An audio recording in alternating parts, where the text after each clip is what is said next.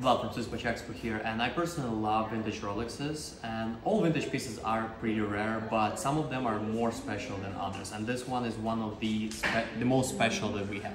So I'm holding the 1601 in my hands, but the coolest thing about this specific piece, it's made from steel and rose gold, which was very limited production back in the days, and this is just stunning watch.